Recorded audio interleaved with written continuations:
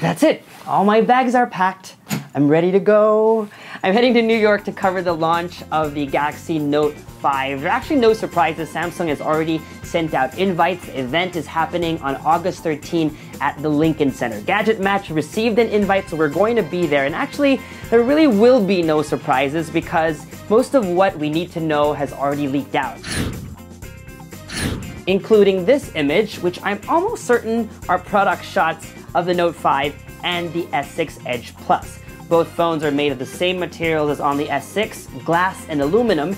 The S6 Edge Plus is a supersized version of the S6 Edge, while the Note 5 differentiates itself from the S6 with a curved back and a bundled stylus.